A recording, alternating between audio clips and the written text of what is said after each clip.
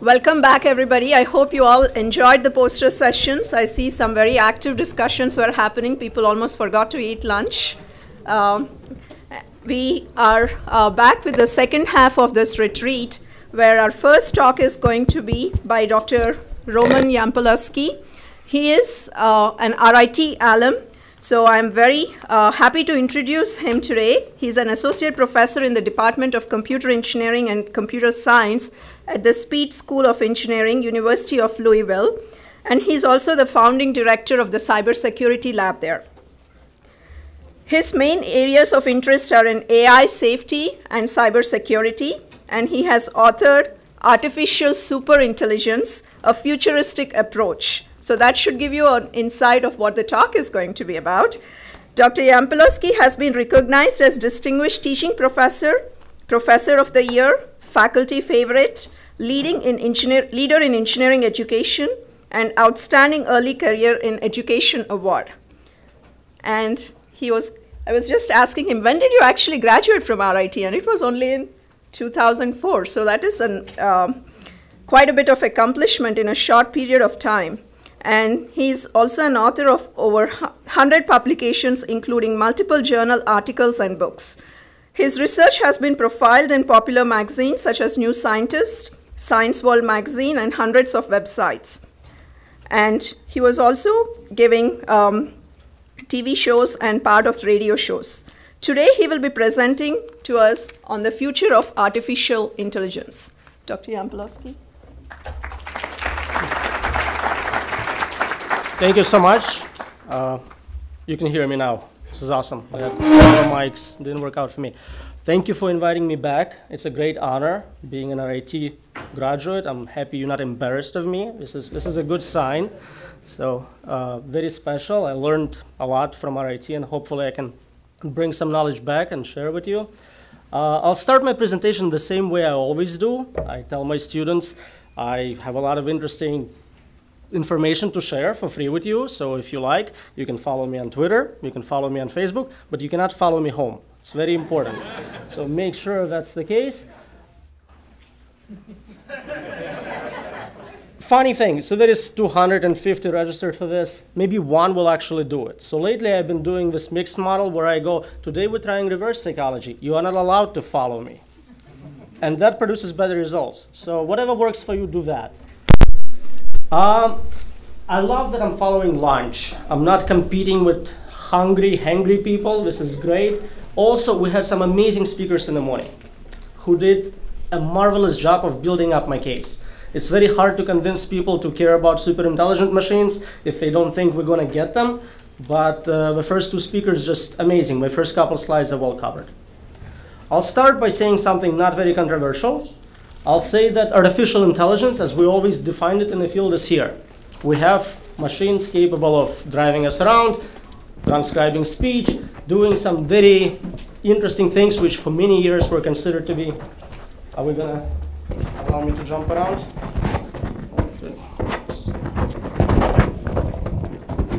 Hear me now? Yeah. Just as well. Freedom! All right.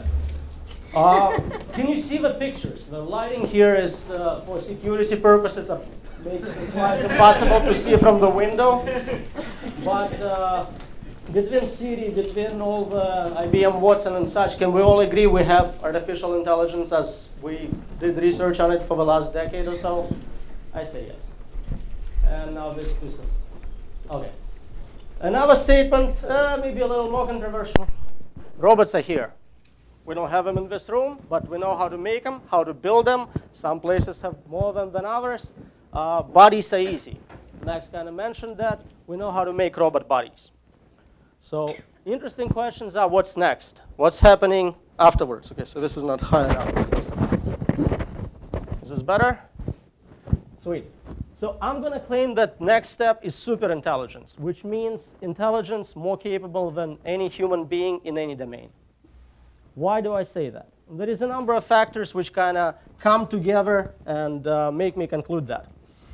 First of all, levels of funding. We seem to have billion-dollar projects from governments, from industry, all pouring money into reverse engineering the brain, understanding how intelligence works.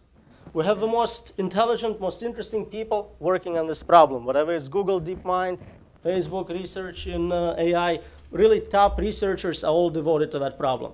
There are now conferences on this topic, books coming out. So it's not completely insane to think we might succeed at some point. How soon is a completely different question. I don't usually make predictions about timing, but it seems like it's going to happen at some point. I'm still going to tell you soon, but just to make it interesting. Ray Kurzweil, who's director of engineering at Google, is famous for making those beautiful exponential curves, predicting what's going to happen and how soon. He basically takes computational capacity we have at the point and maps it against things like mouse brain, human brain, and so on.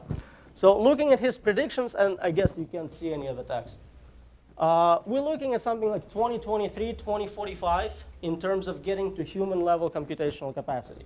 Now, that doesn't guarantee that we have algorithms capable of supporting that performance, but it's a good sign that at least we are not limited by the brain capacity of those machines. I'm not going to say too much about the power of supercomputers, quantum computers, how they work, because again, we had those amazing speakers who assured us we're going to have quantum computing very soon. So computational capacity is not going to be a problem. All I want to point out is where we are today in our place in terms of performance. So we are at that stage where human performance dominates computer performance in most domains. But that's changing more and more for different narrow domains, things like chess, Go, poker. Every week we hear about something no longer being humans are best at. Machines are becoming first as good as humans, and very quickly, way better.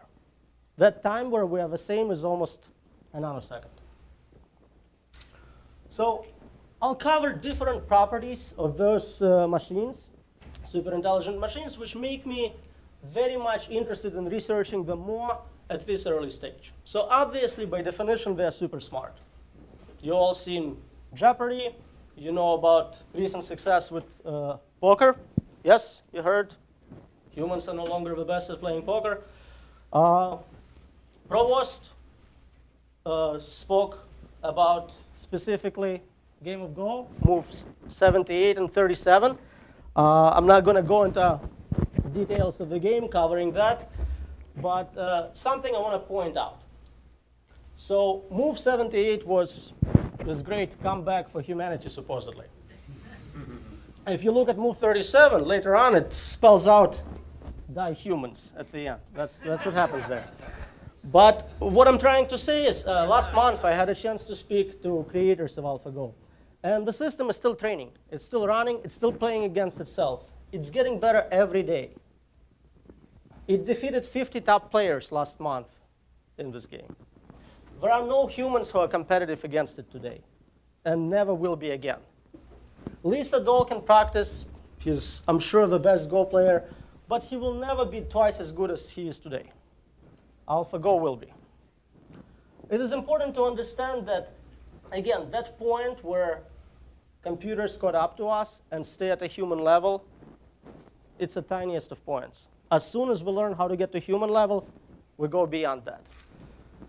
That move 78, that one game, humanity won, AI lost, that was exactly that nanosecond we caught. It was awesome. And we can learn a lot from machines to improve our game, to become better, but we are no longer competitive in that domain. What are the features which make computers so dominant? Well, speed, of course. We know about standard speed. Computers are faster. They do millions of operations per second. But think about their impact on the world. They are super fast. They are capable of ultra-fast extreme events. They can crash stock market and bring it back, and you won't even notice it happened. Trillions of dollars of wealth. Disappear, show up again. You won't even know what's happening. Complexity of machines. We are at the point where we can no longer take control back. No human can control modern systems responsible for, let's say, nuclear power plants. They're just too complex. So there is no undo button in the sense of, let's see what we can do with just humans in charge. This is what I refer to the super controlling properties of those machines. A lot of times we talk about, well, it might be dangerous to put machines in charge. If we give them control in the future, they might do things to us. We gave them control years ago. They are controlling on every aspect of our life. Stock market is like 85% automated trading. It's happening more and more.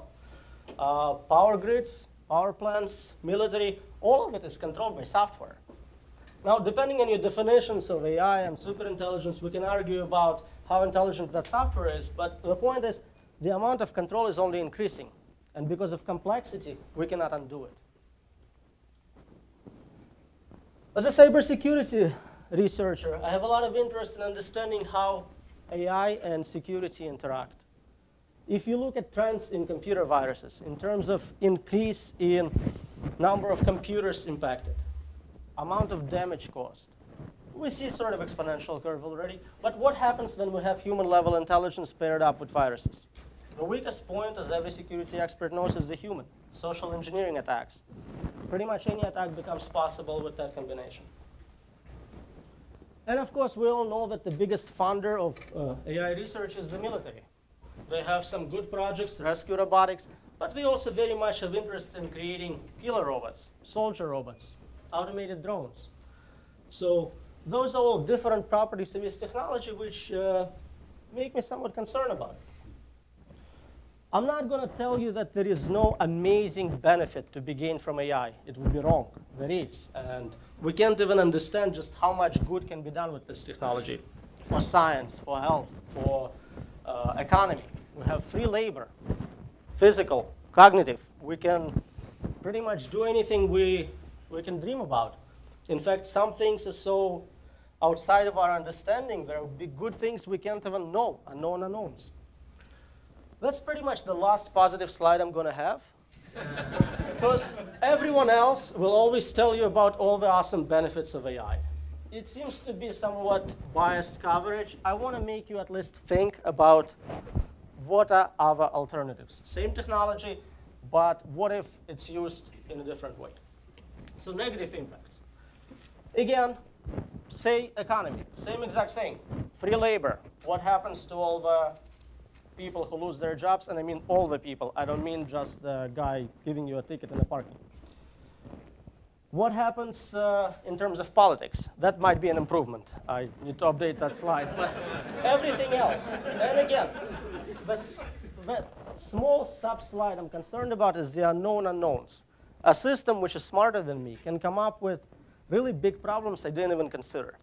So that's why I'm very concerned about it. I'm not alone. For a long time, I was alone, and nobody really cared about what I had to say until those famous people said the same thing, and now everyone invites me to give keynotes. It is nice.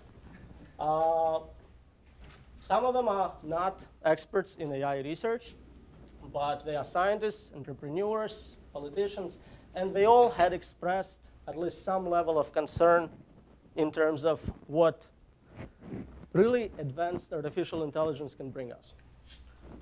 People like Elon Musk are concerned enough to actually start funding research, so I got some of that sweet Elon Musk money for that. But more and more we're starting to see others get involved in this research, and I talk about how much exponential growth we saw in research in this area recently. So what, oh, slides are so, wow, the colors are not even close. Okay, so what makes it a problem? Like, why is this something to worry about? I'll give a few examples, and I'll leave time for questions to really bring it home. But let's look around us. So you guys did a great job with diversity. You have a really diverse crowd here, different cultures, religions, genders, you name it. But if you think about our brains, how they are made, designed, the values we have, we are all part of this tiny little blue dot right here. That's the universe of possible minds. Things which can have optimization powers over certain problems, and their preferences, their values, don't have to have anything to do with us whatsoever. So that's a really mind-blowing statement, right? Like, you always think that everyone would want a big house and a boat. Like, an AI would so go for that. But reality is, no, it's not the case at all. And if we don't specifically control for what values we instill in those systems and just randomly do it or evolve them to succeed at any cost, they'll end up somewhere else in that space. And that space, most of the time, is not compatible with human flourishing. So I call it the singularity paradox problem. You have super intelligent systems. They're capable of optimizing for solutions in all domains, but they have no common sense. Things a 5-year-old would know, they don't know them. And that creates really significant problems. I can give you countless examples of very trivial situations where a machine would get it horribly wrong, and I'll talk about how AIs fail closer to the end. So what do I do in my research? I'm trying to understand what the problem domain is. It helps to figure out how AIs can fail us. What is the pathway to a dangerous machine? A lot of people talk about kind of standard engineering problems. We failed to design machine properly. We failed to implement the design properly. Maybe the data was biased. So all those are significant issues, no doubt about it. And a lot of them are unsolved. Lately, I've become more and more concerned with a problem I call malevolent design or purposeful malevolence. And that's basically a situation where you have bad actors using good software on purpose. So we heard Max give example of drone collision avoidance software, which with a flip of a sign became drone destruction and military happiness software. And that's just one example. You buy software out of a box, but what you do with it is up to you. And you're all very ethical researchers, nice people, but there are crazy people out there. Are we having? It's me. It's not the mic. Thank you.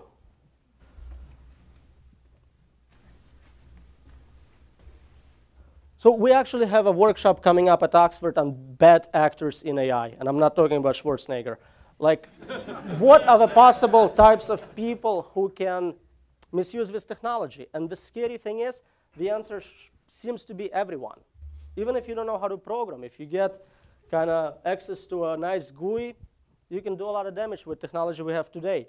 As technology improves, the situation only gets worse. You have insider threat. You have all sorts of problems with it. And almost no one is looking at actually addressing this problem. So recently, to my delight, some people started working on this problem, publishing books. Many of you probably seen Bostrom's book, Superintelligence. There are other books on superintelligence I highly recommend. The good news is it's no longer just a positive work like Kurzweil would always talk about, infinite lifespans, free money and all, but people actually start to consider, well, you have a system smarter than us with no controls. Is that smart? The response in the last 2-3 years was truly amazing. It went from, okay, a few people with blogs doing science fiction to now centers with multi-million-dollar budgets going up at all the top universities. Oxford, Cambridge, Berkeley, MIT, University of Louisville. They all now have people working on this problem. You maybe heard there was a conference in Asilomar earlier this year, brought about 100 people, top AI researchers, all interested in addressing this problem, solving this problem. So it is a great time to consider this area of research at the intersection of cybersecurity and artificial intelligence. To help people jump into that area, one of the first things I did with a colleague of mine was to survey the state of the art in this field. So what have people done? What has been actually considered as a possible solution for controlling intelligent machines? And surprisingly, a lot. We have a paper. It's open access. You can get it for free. You don't have to buy my book. We surveyed about 300 different references. We tried to be very comprehensive, classify them, analyze them. The interesting part is, look at the dates. So some of the earliest work we found was from 1863. So it's been in the back of our minds for a while. But interestingly, with a lot of interest, there are still very few actual solutions.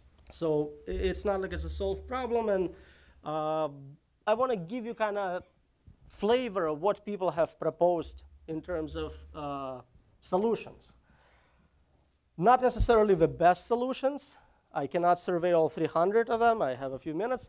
But I'll give you kind of highlights of most common, most popular ones, and then we can have some question and answers about them. So one solution people suggest is do nothing. I don't like this solution for a number of reasons. One, it's very hard to get funding for it. Two, basically the logic is we're not going to succeed at building super intelligent machines. It's never going to happen, and if it happens, they're going to be super nice to us because smart people are nice. I am not convinced. Another idea, anyone knows who that is? Professor Kaczynski? Yeah. His publisher emailed me a few weeks ago. He's like, do you want to get a copy of his latest book? And I'm like, OK, I'll review it, sure, whatever. And a package comes from Unabomber.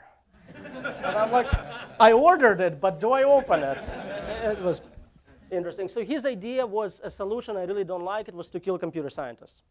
As a computer scientist, I'm against it. But he had good writing points. People recommend things like integration with society.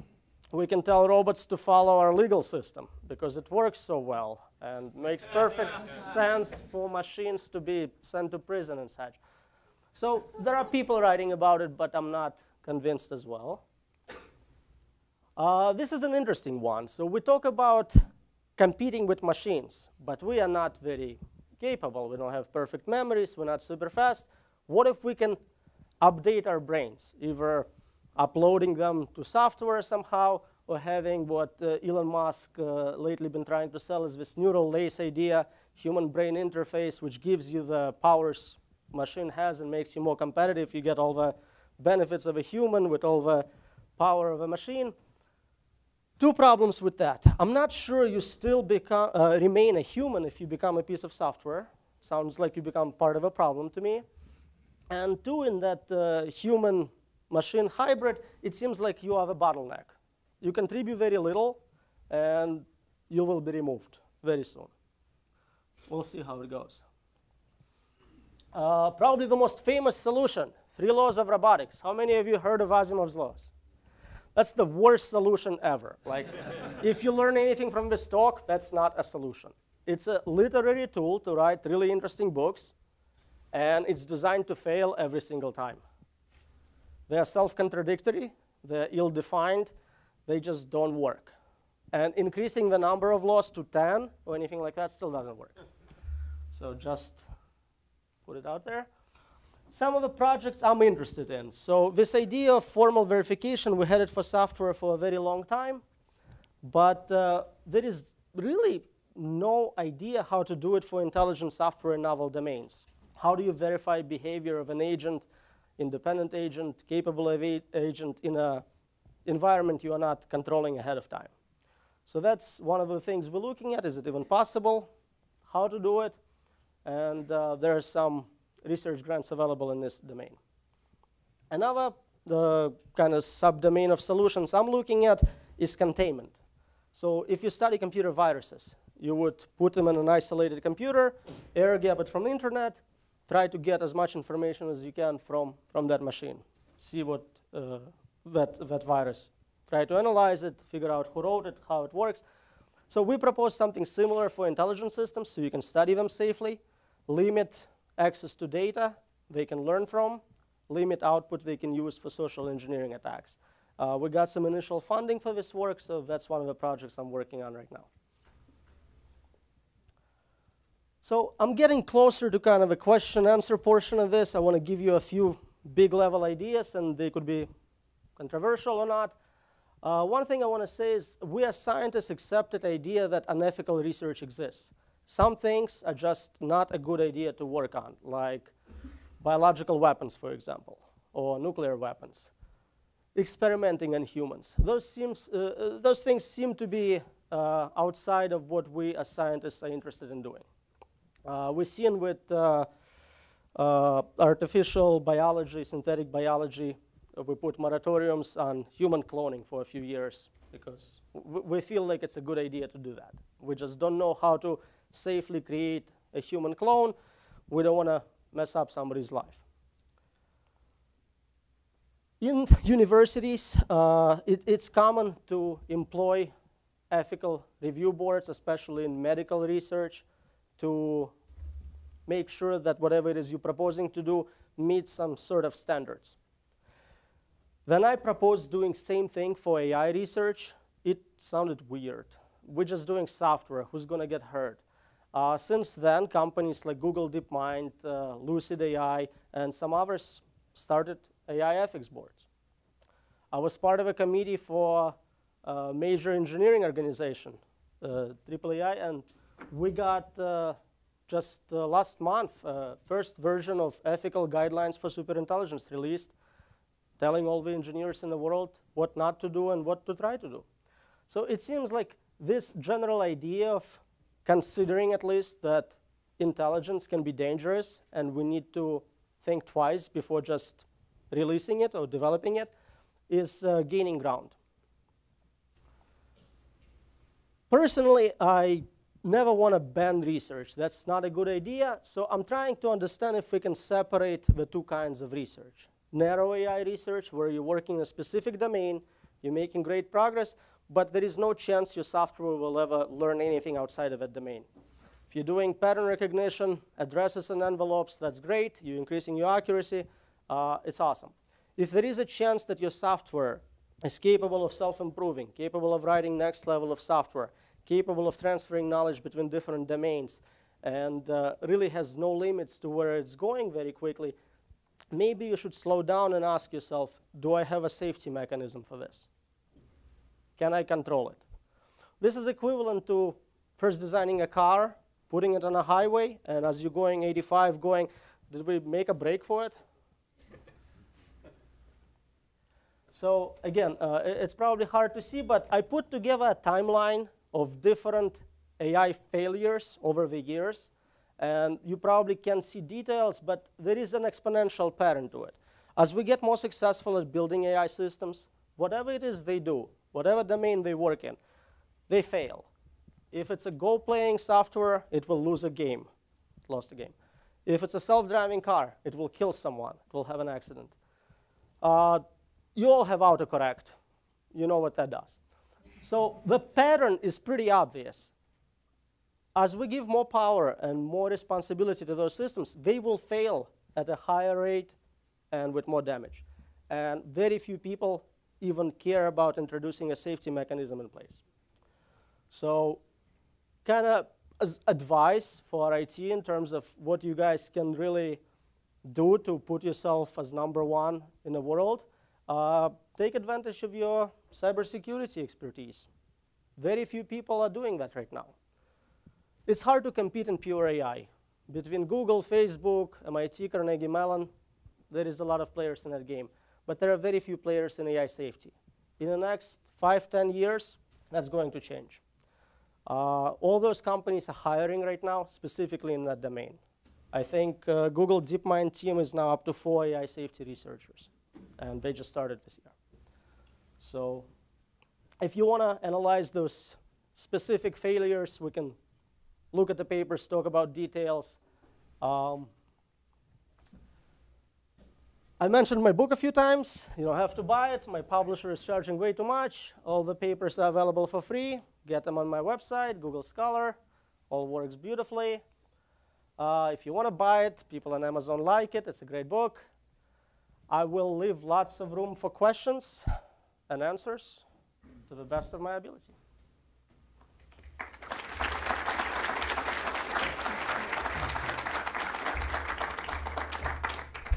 Thank you for that stimulating talk. Now the floor is open for the audience to ask questions. So would it be ironic in AI safety research to like contain the problem, to build an AI to solve AI safety research, right? And then how do you contain that AI, et cetera, et cetera? And I start by saying read the survey paper with 300 ideas. You're proposing chaining AIs. It's been suggested. It makes the problem worse. You have multiple levels of control instead of one level. So now you can fail at some additional level in communication. So it's unlikely to work. If you can control one AI, you're not going to control multiple AIs of different level of capacity. Did that answer it? Good question. Yeah. What do you view as the delineation between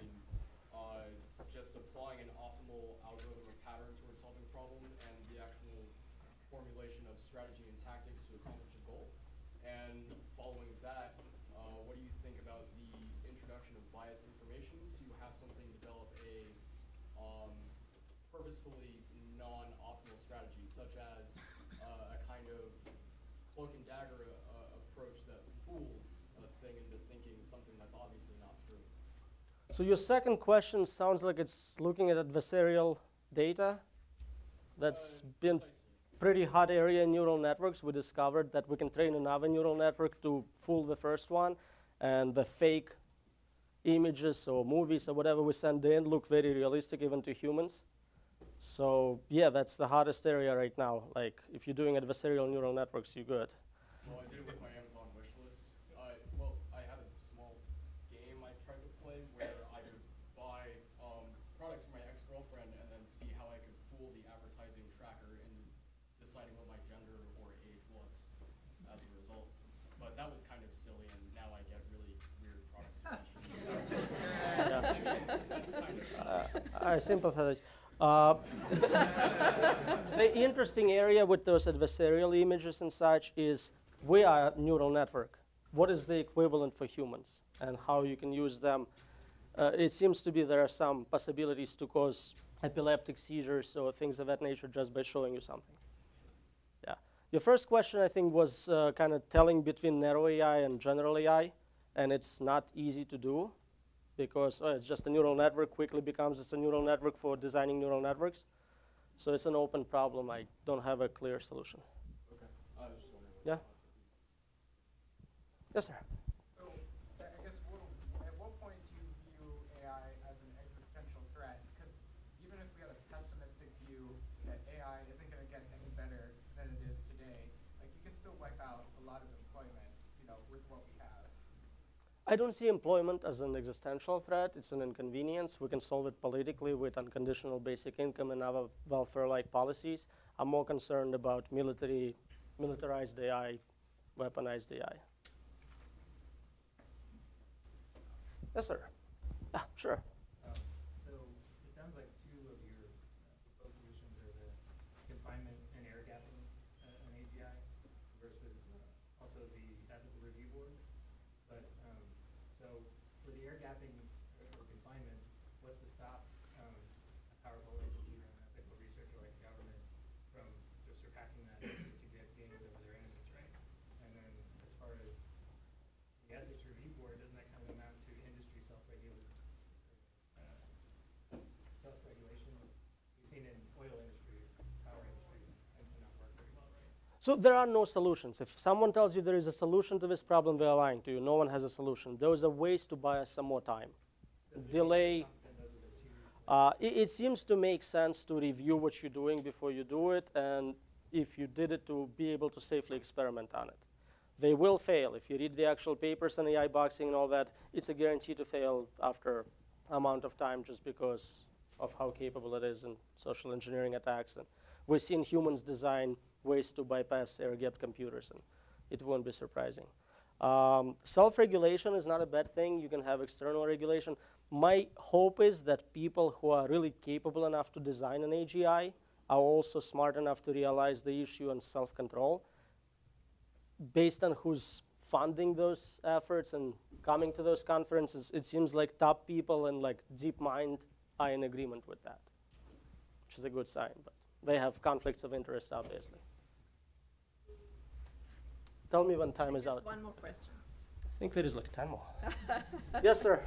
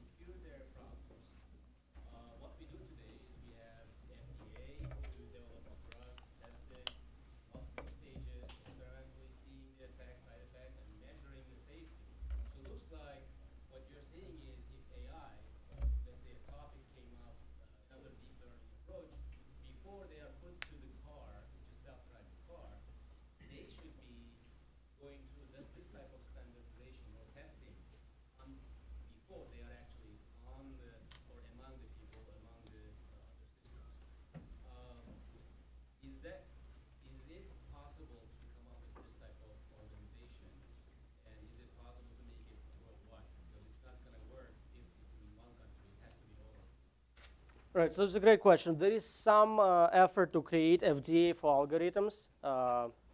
Examples we saw with biased algorithms in criminal justice system and things like that. Before you deploy them, somebody has to check that they are not ridiculously racist. Government did put out guidelines for things like self-driving cars, and some startups actually shut down because they couldn't meet those requirements. I think what Tesla did, they basically said, if somebody dies, it's going to cost us $10 million in a lawsuit. We're getting 1 million miles an hour in data. It's a cheap purchase of data set. Let's do it. Objectively, that's what they did. Google said, no, we have to take it slow and get it right. So it seems like there are different ways to see this problem and to get there. As far as the international component of it, it seems like there is only a few big players capable of this type of work. I'm not concerned about like North Korea developing superintelligence. You need computers for that. So, you know what I mean? It could happen, and then we need to figure out whose values we want the AI to have, North Korean or ours. I think we can continue these discussions offline because it's a nice time to segue into the discussion, focus group discussions. Thank you, Dr. Yampolskiy.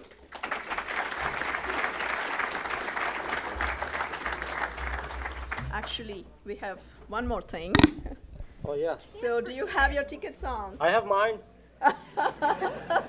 Does that mean I can't? Oh, Okay. we'll see. We'll You see. pick yours. You If I pick mine, oh my God, it's mine. I always hack the raffle. 010203.